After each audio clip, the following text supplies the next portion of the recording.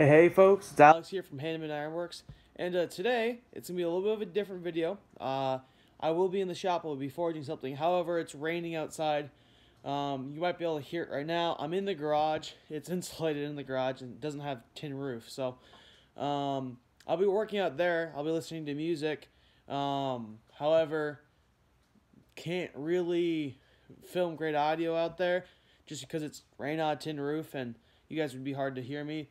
I walk in there and the sound amplifies pretty bad. So I will not be doing any voicing during the video. So I'll be showing the process. I will be putting screen text of what I'm doing. I could do voiceover. However, it doesn't usually sound great when I do voiceovers. So I'll be putting text up and we'll be trying a different video format today. What I'll be making is a spatula for the grill. Just another video. I will be making a few other videos today as well.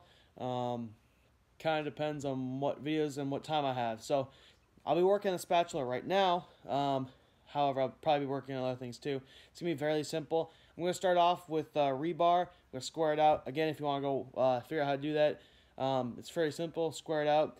Watch one of my, not the last one, but the two before it shows the process of squaring up rebar.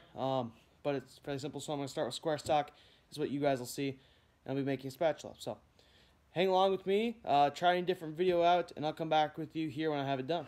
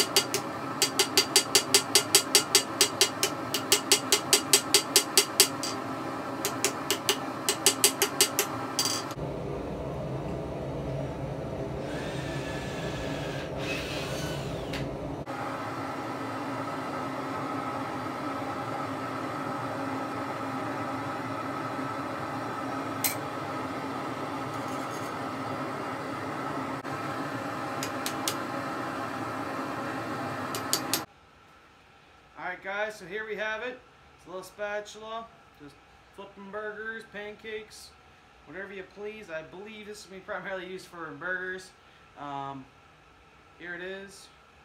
Got just 2 standard old rivets in there. And this piece actually came off a 3x3 piece of tubing I got with my anvil when I bought it. I got like 8 foot of 3x3 1/8 inch tubing.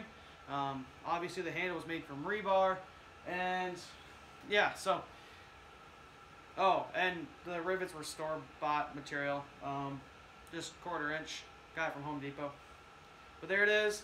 I haven't measured it. I believe it's gonna be close to 19 inches.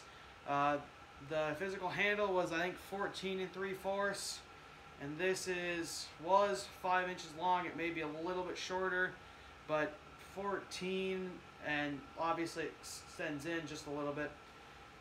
Shooting for 19, around the money, hopefully. Haven't measured it, but that would match the set pretty well.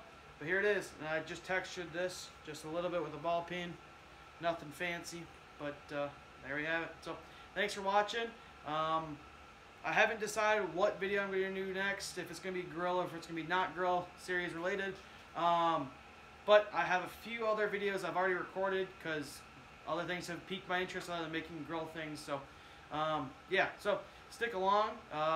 There will be more videos, especially of the grill variety. I'm not sure if it's going to be next week though. So if you haven't already, please drop a like on this video. Subscribe if you haven't already. And catch you guys all on the next one. Thanks for watching. Bye.